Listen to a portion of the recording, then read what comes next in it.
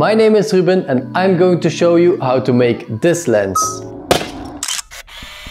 I saw someone called Jimi James on Instagram making this pancake lens and I wanted to give it a try myself. I took it with me on a trip to Cuba and I'll share some of the results later in this video. So first, destroy the disposable camera.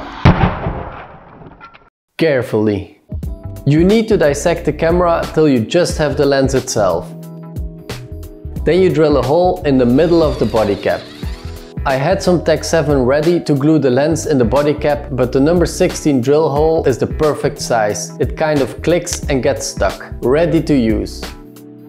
As I said, I took it with me on my trip to Cuba and I absolutely loved using it. People like Peter McKinnon and Matti Haapoja are buying an expensive Leica with a fixed lens and they love the freedom of having 0 options. In this case, you can change the focus, aperture or the focal length.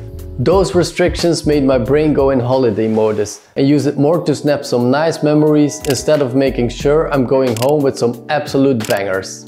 The focal length is around 30mm and the fixed aperture is 10. Everything too close to the camera will be blurry, but that can be an awesome effect for pictures like this.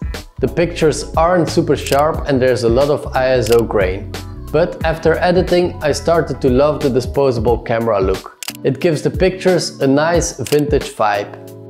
This lens makes your camera kit super compact, so it's perfect for subtle street photography. I wouldn't film with it, but as you can see, that's also possible. Good luck making this lens yourself, I can't wait to see the results.